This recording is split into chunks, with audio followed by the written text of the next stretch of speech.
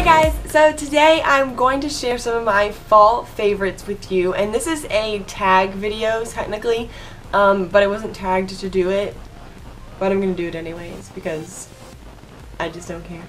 But if you don't know what a tag video is, it is a style of video that went around on YouTube and it was really popular in the beauty community like 2 or 3 years ago, and you would there's like a list of questions and you'd answer the questions, and there was all sorts of themed tag videos, and then at the end of your video you'd be like, I tagged so and so and so and so, and then they would have to do it and then they tag people. But I don't like that because then if somebody wants to do it and they didn't get tagged, then they feel like they can't do it.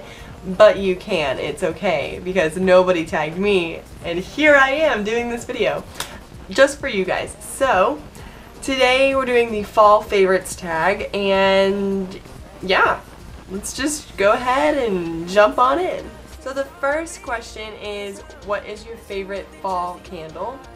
My favorite fall candle, I am so typical, and everybody and their mom knows about this candle, or at least it feels like it, but it is the Bath & Body Works Leaves candle, and it only comes out at this time of year, and if you have not smelled this candle, you're missing out on life. It is literally the definition of fall. You smell this candle and you're like, oh my gosh, fall. I'm not even supposed to burn candles in my room, but I do anyway. No, I've loved it for years, ever since I heard Elle from what is her name? Elle from All That Glitters 21 on YouTube talked about it 5 or 6 years ago, and I was like, Leaves, that's the weirdest sounding name ever. But then I went and smelled it at Bath & Body Works, and it is just life-changing. Number 2 is, what is your favorite lip color for fall? And my favorite fall lip color is the one that I have on right now, and it is the lip pencil from MAC in the color Strip Down. I don't know if this is gonna focus. I wear darker plum vampy colors in the fall too, but I like to wear those more when it gets really cold, November, December. That's when I start to wear those more, and I wear more brownie nude type colors in the fall, or more mauve type colors. But this is one of my favorite ones. It was actually inspired by, not the color itself, but I was inspired to get it from Kylie Jenner because she does her whole nude matte lip thing, and she started out with more of a mauve-y nude, and now she's wearing more of a brown nude, and I was like, I can dig that. So I went and found this one from MAC. I don't know what the color she uses is, but I really, really, really like this one. So if you're looking for something that's kind of like matte, brown, not really pink, this is a really good one, and I highly recommend it. If you don't like lip liners, another good lipstick choice that's kind of similar, it's not as dark of a brown, but it's still a good nude, is the color 650 Nude Embrace from Maybelline. It's a matte lipstick, and it's just this really pretty matte nude color. Literally, it's this color of people's skin if you're super tan. And so is this. People probably could use this as an eyebrow pencil also, but I put it on my lips, and that's how I roll. Number 3 is favorite fall drink, and you probably are expecting me to come out and say that I like pumpkin spice lattes, which I do, but I'd have to say my favorite fall drink is either apple cider, which I love anything apples. If you knew me personally, you'd be like, yeah, Emily and apples. Anything apples, really.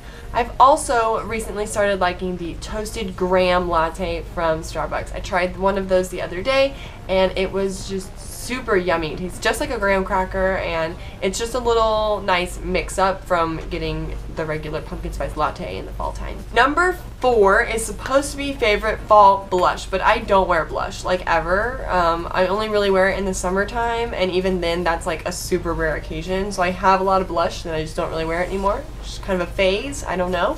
So I'm going to share my favorite fall perfume for you, because that's not a question on here, and if anybody else is like me, I don't wear the same perfume year round. I kind of switch it up depending on the season.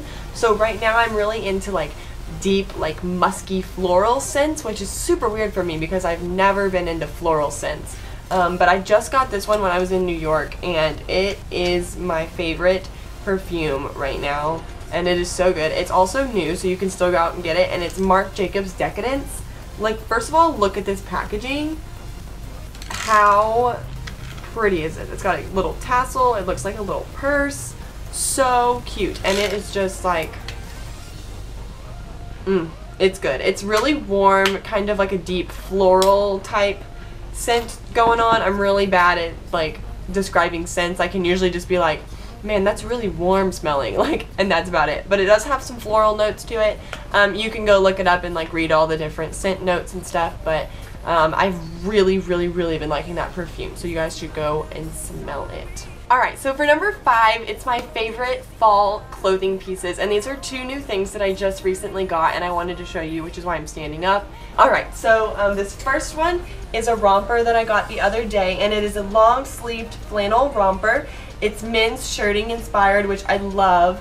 So I just have the sleeves cuffed, and it's this nice like window pane design, and so it just buttons like almost all the way down to your crotch, and then it's like collared and has a little drawstring in the middle, and it is just super comfy. So I cannot wait to wear this. I'll probably wear it all the time and y'all will be tired of seeing me in it, but I love this romper. Next is a suede skirt. I got this from Old Navy, and it is just, it's so good. It was such a good buy. It's very nice quality. It's got double pockets on the front, and it's just a little bit more of a higher waisted skirt, which is nice, and it's just a really pretty camel color for fall. Alright, number 6 is my favorite question because I just love talking about it, but it's what's your favorite fall movie? And my favorite fall movie, hands down, along with everybody else and their mothers, is Hocus Pocus. I love Hocus Pocus. It's been my favorite since I was a little kid, when I wasn't allowed to watch it on Disney Channel, which they don't even show it on Disney Channel anymore, but I watched it anyways because I'm a rebel, and now they show it on ABC Family. And it's been on the 13 nights of Halloween, or whatever 13 days of Halloween, or whatever they call it on ABC Family. It's been on there like almost every other day, and I think I've watched it 3 times. Yeah, 3 times. It's my favorite. I need to just like go buy it on DVD or something so I have it for forever and eternity until they stop making DVD players, because that'll happen eventually. Like, let's get real. But yeah, hands down, Hocus Pocus. I can't even think of any other movie that I like. I don't know of any other fall movie.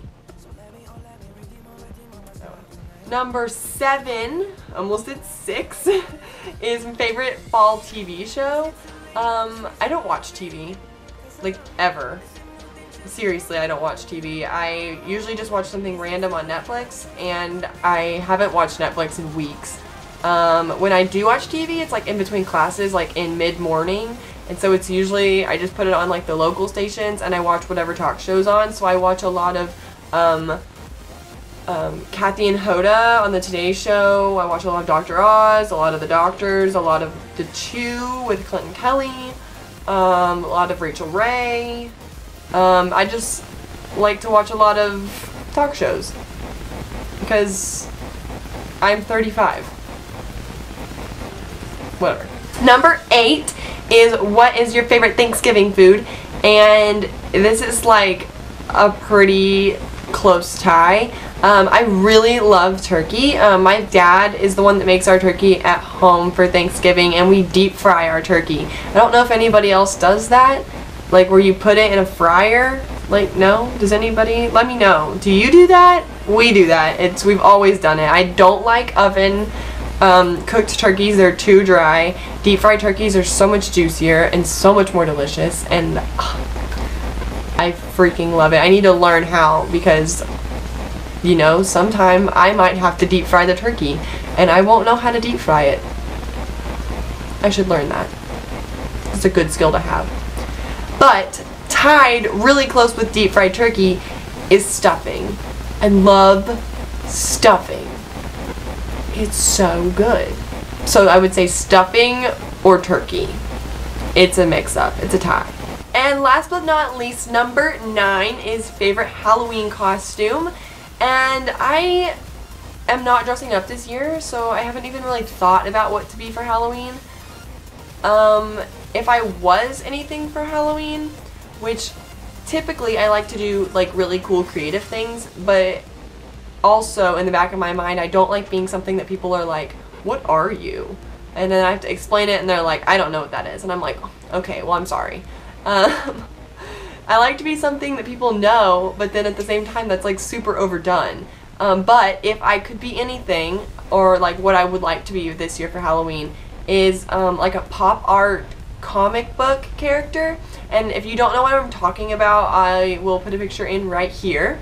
And it's just like, you know, like with the dots, like the pop art, you know, I don't know, like, and that's just what you would be. You would just be like a comic book character. But I just think that makeup would be so much fun to do. I wouldn't even know what you would wear. You could just wear like normal clothes, which is the cool part, because then you can wear whatever you want. Or if I wanted to be something like, not cliche, but like relevant to 2015, I would probably be the dress, you know, like the is it black and blue or is it white and gold, that dress. I would make one where half of me is black and blue and the other half is white and gold. Just because that's like, it was such a big deal over something so stupid. And I don't know. I just think that'd be a really cool creative costume to do. And the Sorry Girls, who I will also link down below, did a really awesome costume DIY for that, and they did such a fantastic job. So that's probably the tutorial I would follow if I were making the dress. But I'm not. It's okay. We're gonna have a scary movie marathon instead, because first of all, why would I want to go out on Halloween when I, number one, can't eat any candy, can't eat any food at a Halloween party, and I'm a week out from my show, so probably not the best idea. Alright, that is it for the fall favorites tag. I tag every single one of you. I'm going to put the questions down below this video in the more info section and in the blog post. And I want you guys to copy paste those into a comment and answer them. I love hearing you guys' responses. Let's share all of our favorites, because I'm obsessed with trying new things. So I want you to tell me so I can go out and try new things. Alright, so that is it for this video. I will talk to you guys on Friday for Flex Friday. It will be Halloween themed. Still don't know what I'm doing for that, so like just be on the lookout. But I will talk to you guys later. Bye!